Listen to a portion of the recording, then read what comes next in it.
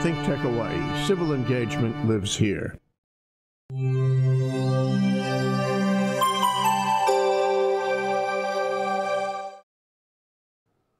Bingo, we're back. I'm Jay Fidell. This is ThinkTech, beginning another broadcast week. Wow, it gets better and better. Brett Oppegaard, he's in faculty at the journalism program at the School of Communications at UH Manoa.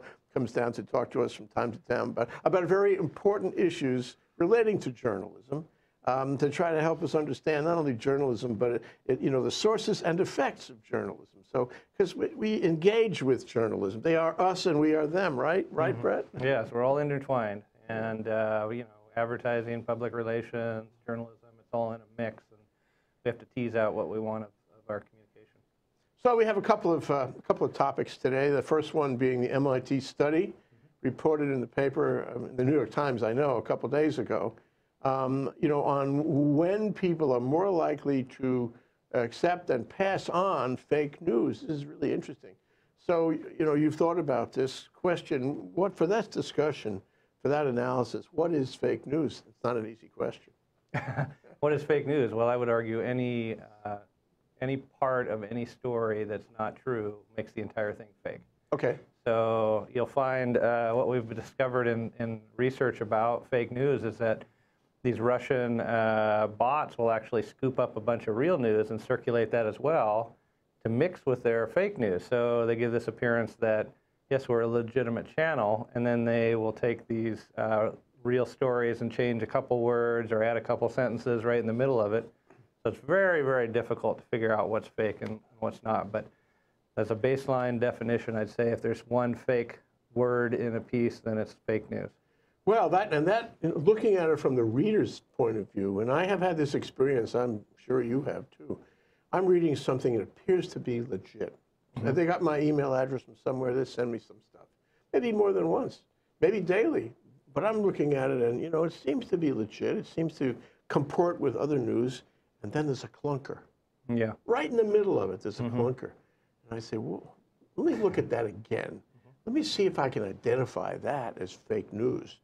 And if I can, actually, Brett, I make the same analysis you were talking about. Well, if the one sandwiched among the good ones is fake news, I have to question all of them. And if I have to question all of them, I'm not taking that email anymore. Right. And this is the worst in social media because your friends provide you with these stories. They think they're real, so they add a layer of credibility to it that you don't get just from direct contact with the media source. Right. And plus, you lose the origin of where the story came from. Right. Did it come from the Denver Guardian, which is a fake site that's meant to represent, like the Denver Post or something, and it looks completely real. You look at it on the website, and if you're not paying attention, if you're not being vigilant, if you're not doing your, citizenry type work, then you easily can be misled. Well, what about a site? Maybe there is a site like this. I just wouldn't know about it. Maybe there's a site that identifies the Denver Guardian and others like that are, fake. What about that site identifying stories that are sandwiched in that are fake? My problem is I'm not sure I believe the site that claims to be able to identify fake news. But let's assume, there is a certain amount of credibility on that site. Wouldn't that be helpful to have somebody come up and tell me where the bad guys are? Oh, it would be, but imagine how daunting of a job that would be when any person in any place at any time could change one sentence in any story and recirculate it. How are you going to do that? It's really, I don't believe a technological solution exists. I think it's a human awareness and literacy problem. And until people really take charge of their information again and become responsible for it, then we're going to have this misinformation and disinformation everywhere. Let me offer a thought on that last. You said there's no technological solution right now, but there might be. Artificial intelligence is, by definition, pretty smart. And maybe you could program artificial intelligence to spot the clunkers and notify you.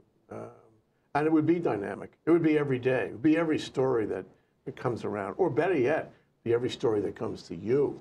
Yeah. So it said, wait, Jay, there's a clunker here. Yeah. What about that? I would recommend we don't put faith in machines and algorithms because somebody has to write the program.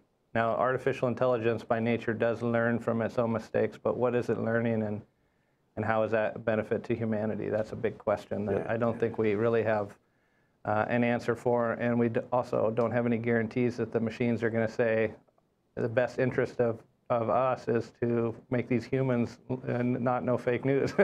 That's a pretty bleak picture you're painting, Brett. I mean, it's bleak for all of us, really. But it gets bleaker. It gets worse with this MIT study. Can you talk about what it said? Well, the summary of it would be basically that fake news travels much faster, much deeper than real news.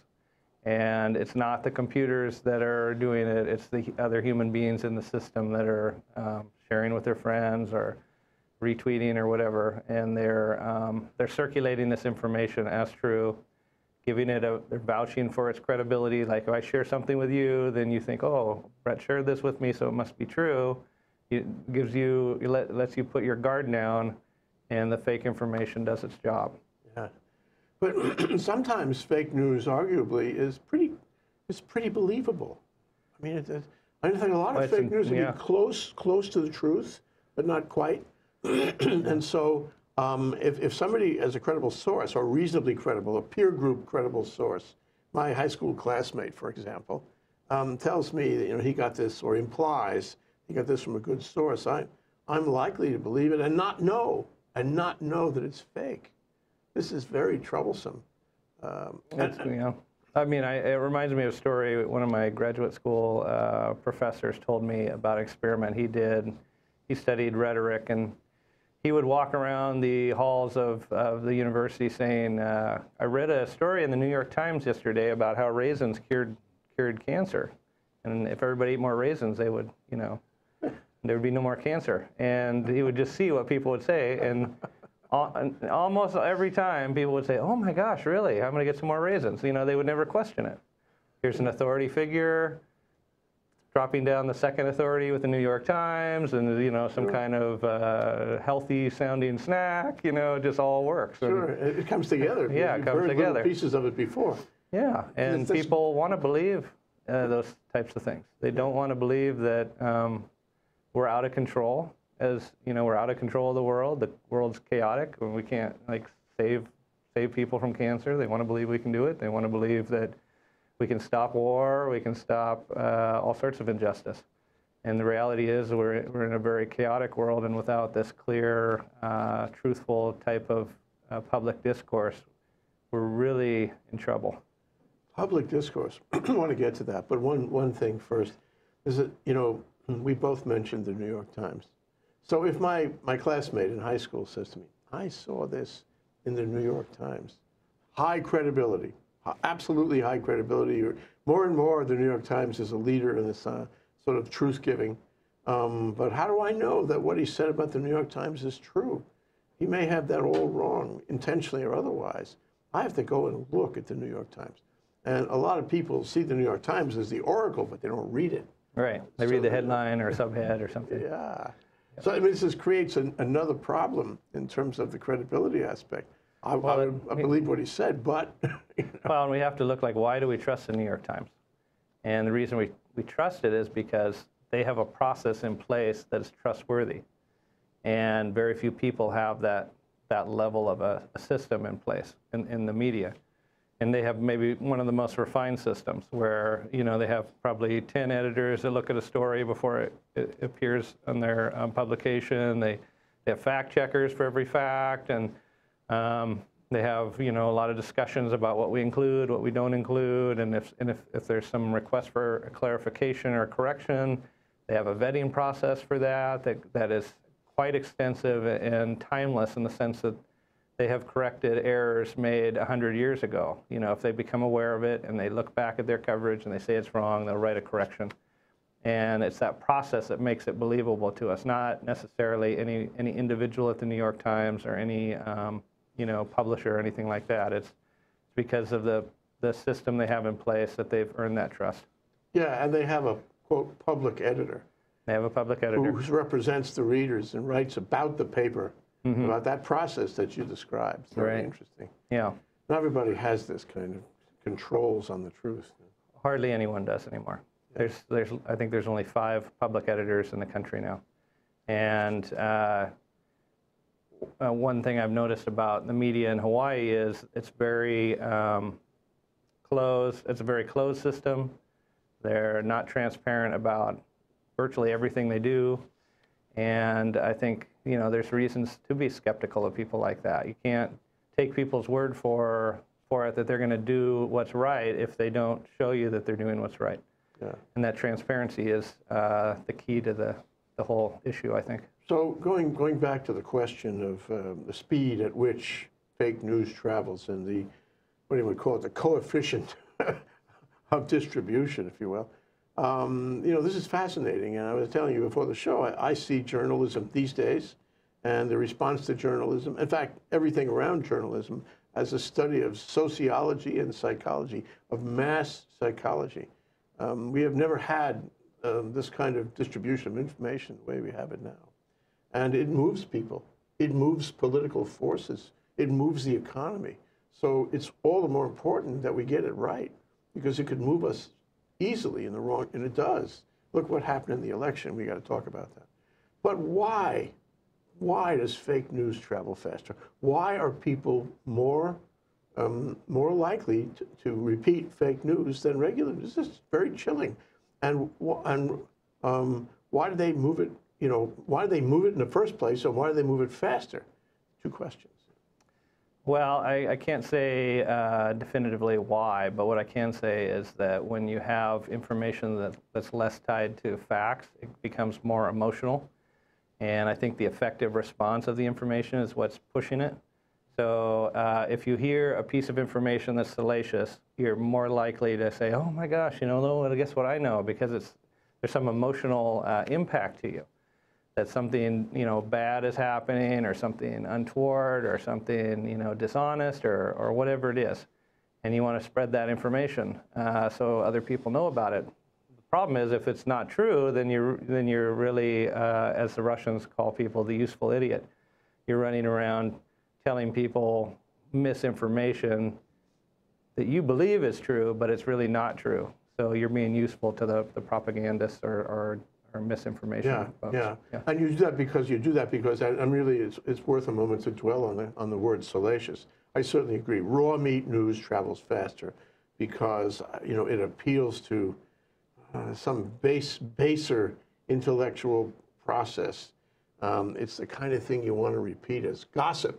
It's when you send it to your friend, you're saying, whoa, you really want to hear about this one? Yeah, well, it's all pathos, and when you study argumentation or rhetoric, there's basically 3 legs that rhetoric stands on. You have the ethos of a person, which is their character and credibility. You have the logos of the argument, the facts and how they stack together, and then you have the pathos of, the emotions of it all. How do you do emotional appeals? Yeah. And basically, fake news is all geared toward the pathos. Because could it not be? I mean, for example, economic report says the market went up 200, when in fact the market went down 100. That's not an emotional. Well, for some people it is. Well, but that's easy to check. If you say, President Trump is having multiple affairs with porn stars, that's salacious. Yeah, and how would you check that? It's going to be, he said, she said, or whatever, and then it's very emotional because it really cuts to the core of the morality of our country's top office. Why? What is it about human psychology that makes us want to glom on to salacious news, want to glom on to that? I think it's almost, let me throw a theory at you. Okay. It's not for me so much. It's for my friends that I'm going to distribute this. I want to give them a gift. I want to give them something they don't know, that they never expected. I want them to have the gift so that they can give it to their friends, too. Mm-hmm. I want to, raise the buzz somehow. Mm-hmm. So I'm doing my friends a favor. And I feel this in my own self when I do forward an article or something. I'm not going to forward every article. I'm not going to forward stuff that's boring. Yeah. I'm going to forward stuff that's hot. Right. And I usually... people are going to talk about. Yeah, right. Yeah, because that builds your esteem in the community. Yeah. You know, you're the person breaking this news. Yeah. I mean, you're not going to forward a city council agenda with a budget, right? And then you have the ethos and the logos of the work, but you don't have any pathos. So you end up with a real orientation toward emotional, effective news. Yeah, it's very dangerous for society. You can't operate that way. You need a more measured, measured intellectual analysis of it. And we're also, this is a way that we have been put at each other's throats. You know, you pick the most emotional issue, and you fuel each side of it, and it makes something that was, you know, potentially solvable into unsolvable, and it makes something unsolvable into a death match. Yeah, I want to talk about that right after this break. I want to talk about a couple of things that have sprung out of what you said so far. That's Okay. Brett Oppegaard. He's the faculty at the journalism program at the School of Communications at UH Manoa. Comes down and talks to us, and I really enjoy these conversations. We'll be right back. Aloha. My name is Mark Shklav. I am the host of ThinkTech Hawaii's Law Across the Sea. Law Across the Sea comes on every other Monday at 11 a.m. Please join us. I like to bring in guests that talk about all types of things that come across the sea to Hawaii. Not just law, love, people, ideas, history. Please join us for Law Across the Sea. Aloha. Hello, I'm Dave Stevens, host of the Cyber Underground. This is where we discuss everything that relates to computers that's just going to scare you out of your mind. So come join us every week here on ThinkTechHawaii.com, 1 p.m. on Friday afternoons. And then you can go see all our episodes on YouTube. Just look up the Cyber Underground on YouTube. All our shows will show up, and please follow us. We're always giving you current, relevant information to protect you, keeping you safe. Aloha.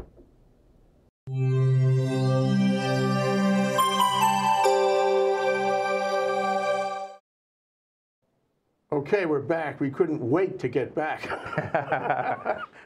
I'm Jay Fidell. This is Community Matters. This is Brett Oppegaard from the journalism program at the School of Communications, UH Manoa. So a couple of things that sprung out of what you were talking about before. One is, you know, one prescription, RX, so to speak, for this emotional pathos kind of social reaction, and I mean on a large scale social reaction, is that people should talk to each other like they did in the days of Abe Lincoln, where they sat around the hygienic store and had conversations. Yeah. And one guy would say, "Did you see that thing?" And the other guy would say, "I don't believe it." Or he would say, "Did you check it out? Do you know something about that?" And as a result, you get a human kind of engagement test on whether this is right or wrong. I mean, how would that work in the 21st century? Well, I would start by getting a story on Facebook that you find salacious or you want to send it, but you know, like when you're mad and you say, "I'm going to take 10 seconds and I'm not going to talk."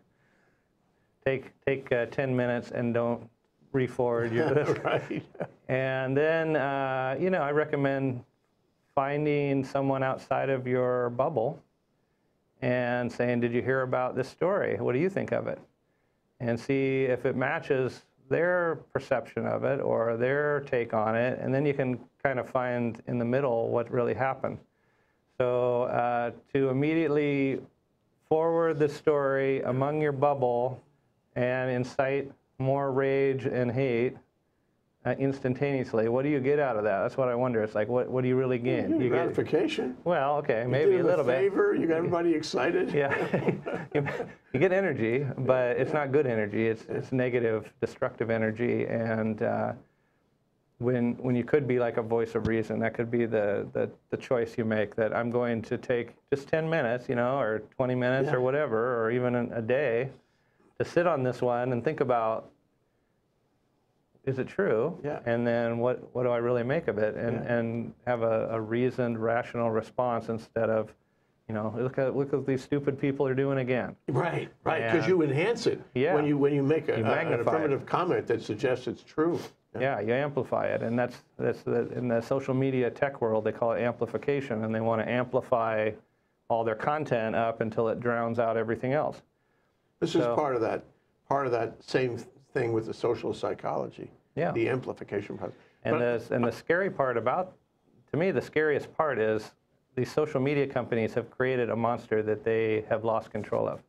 There's nothing Facebook or Twitter can do right now to stop this Frankenstein's monster that's walking around, you know, crushing everything in its path, unless they can just turn the whole thing off, and they're not going to do that. No, So that has too much money. And yeah, much I mean, and if they start to squelch conversation or squelch, you know, whatever circles are in their platform, then what has already been shown is that people go to alternative platforms that are even more hate-filled, even more partisan, even less credible, which, if that's possible, you know, they go into these even worse circles and worse types of social media companies that are basically taking the drift off of Facebook and Twitter, and they're supporting it to try to get an audience, but then the audience is even worse than it's like condensed version of the worst of Facebook or Twitter. So it's just a disaster. Suppose, back to my artificial intelligence possibility, suppose on Facebook, and with various, you know, artificial intelligence analysis, I create a rating system based on the source of the information, the likelihood, possibility that it's in conflict with other news and all that. You know, with social networking analysis, I'm just looking at keywords like they do in Washington, you know, in the basement. You can find out a lot about text, what the text is saying. And so suppose they came up with a rating, sort of like the ratings for a seller in eBay, or the ratings for a product on B&H Photo, or Amazon itself. I'm much more likely to buy a product or stay at a hotel or take an airline that has a 5-star rating than a 1-star or a 2-star or even a 3-star rating. I want the highest possible rating. So if they did that, and granted it wouldn't necessarily be completely accurate, but if they gave me ratings and stars like that, based on whatever analysis they could provide, that would affect my likelihood of transmitting this with a, you know, with a reinforcing, what you call an expansion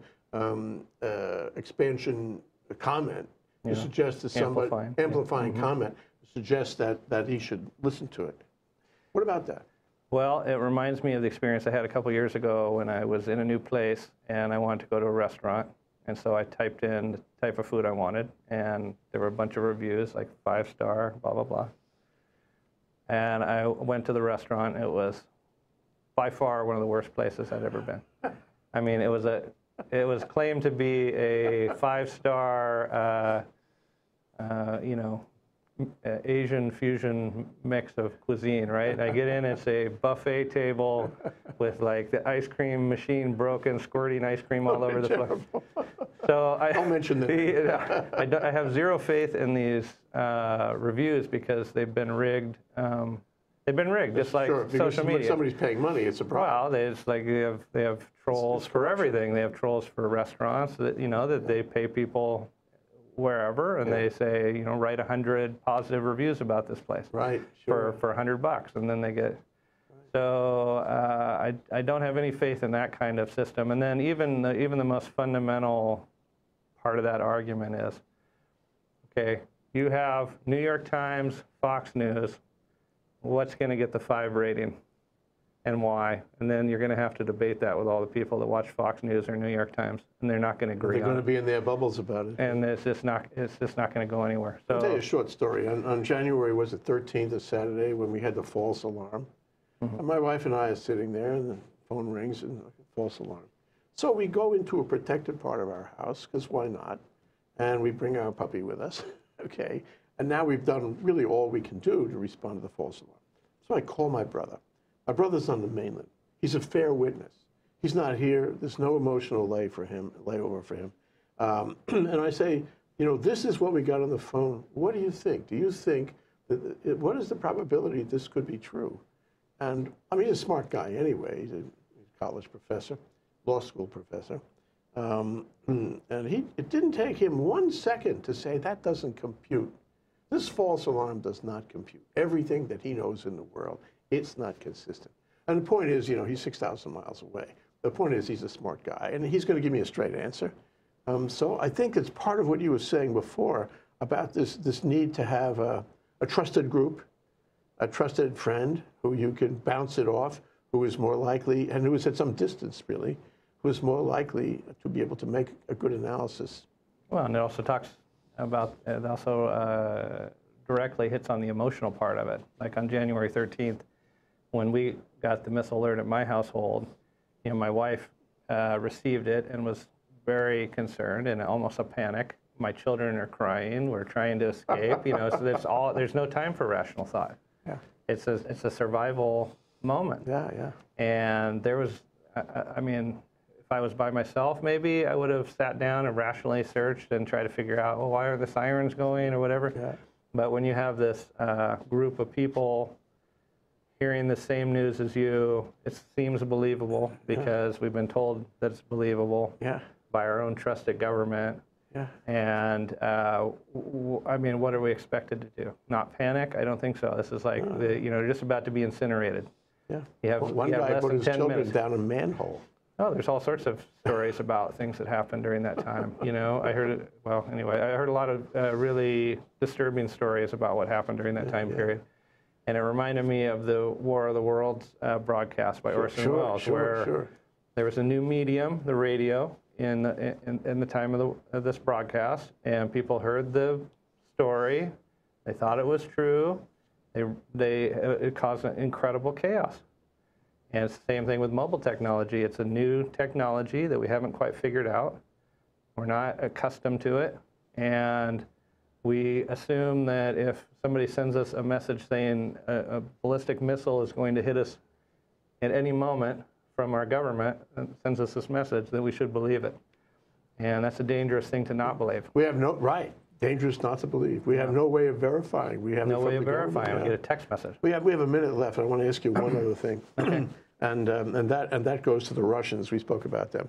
So the Russians in St. Petersburg, those young kids who write copy, American, you know, English language, and this somehow gets distributed in the U.S. to, you know, targeted areas and groups and social media channels, and there's false news in there, and the news is intended to make bubbles, make controversy, create you know, dissension, and affect an election, and I really believe they did.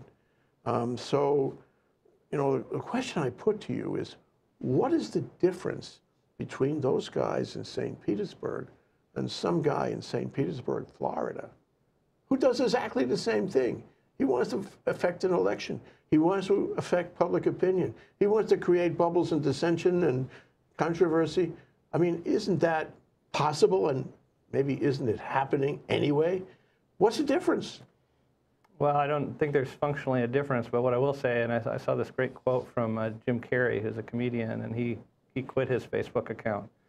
And he said that basically Facebook has allowed other countries to have a bridge into our country and to, you know, wage war on us. In the past, geographically, we had the ocean surrounding us. We had a tremendous natural resources. We had great advantages to protecting ourselves. In this case, Facebook, Twitter, whatever, they built these bridges all around the world that people can just walk right in without a passport or any kind of vetting, and they can do horrible things to us, including helping the people in like St. Petersburg or wherever. They can be tricked into believing something that's not true. And I encourage anybody out there to look into these Russian troll operations. They're very, very dirty, very sneaky, and very disturbing when you consider about what kind of damage they can do. And it's not a stretch to say these are acts of war. Would you build a wall? Would you build a wall, you know, an internet wall such as the way China has? I wouldn't recommend doing that. That's a good question. I think there are lots of avenues that these social media companies can take, though, in terms of what kind of content circulates on their platform and what doesn't. And really, it gets back to my earlier argument that these are publishers. Facebook is a publisher. They need to be responsible for what they publish, just like every other publisher. The New York Times has to be responsible for what they publish. Twitter has to be responsible for what it publishes. And if not, if they are irresponsible, then they need to be punished like other publications would be. So I think it's a loophole in the law, and that would be my recommendation. Yeah. Move them into the camp of publishers, and I think you'd see a lot different amount of lots of different discourse on there than you see now, as soon as it has to be vetted. I agree absolutely. Yeah. Brett Oppegaard, thank you so much for coming down. Thank you. Always Thank great you. to talk Yeah. with you. Me too. Next time soon. Okay. Bye-bye.